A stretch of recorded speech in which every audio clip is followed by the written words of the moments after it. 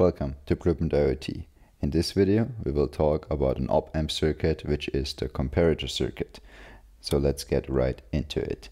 To start with, we will have a normal op-amp, and the voltage applied to the non-inverting input we will call V+, and the voltage applied to the inverting input we will call V-. On the supply side, we will supply the op-amp with a positive voltage, and on the negative supply side we will supply it only with ground. So there will not be plus minus 15 volts or whatever you know from normal op-amp circuits. We will have a plus voltage, which in our case will be 5 volts, and a ground voltage. On the output we will have our voltage that we will call VO for voltage output. So before we get into the details of the different cases that we can have, let me quickly clarify two things.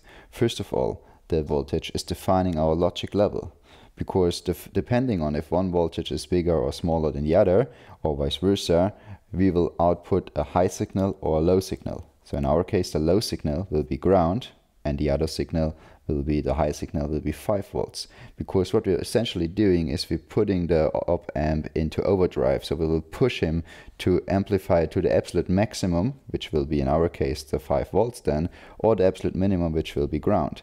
So we are not really using the the functionality of amplifying a signal gradually.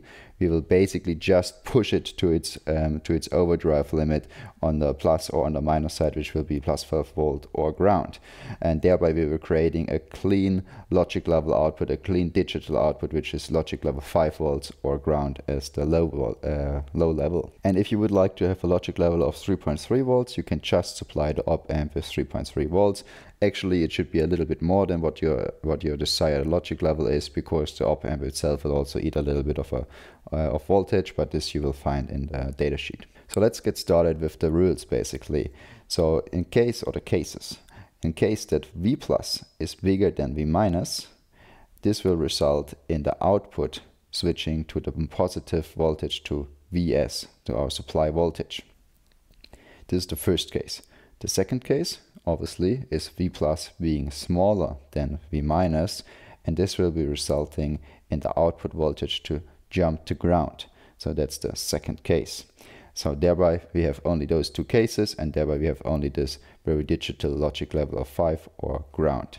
But let's move on to some examples. Let's assume in the first case we will have a V+ of 2 volts, and let's say V- is 1.5 volts. So what a comparator is going to do, it will compare those two inputs, and it will realize that V+ is obviously bigger than V-. So that's our case. And depending on this case, we are in the first case, in the red case, the VO, the output voltage, will jump now to the supply voltage, which is 5 volts. So don't be confused, it will not be the biggest input voltage like 2 volts or something. It will be always the plus supply voltage, the positive supply voltage, so in our case the 5 volts. But let's move on to the second case.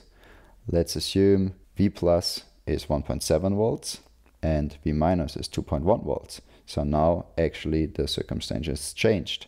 So V+ is now smaller than V-, so we have the blue case, so the output will jump to ground 0.0 volts. And that's already all you need to know about a comparator or the op-amp in the comparator circuit. It's very useful to build like little logic gates, and it's very simple. As you see, you don't need any external components like resistors or something like with the other well-known op-amp circuits. I hope this video was helpful for you. Please let me know down in the comments what type of applications you see for this op-amp circuit as a comparator. And also stay tuned for the next video, where we will have an experiment, a lab session, where we will work with a comparator circuit and some LEDs to see a little bit how it's reacting and how it's behaving in the real world.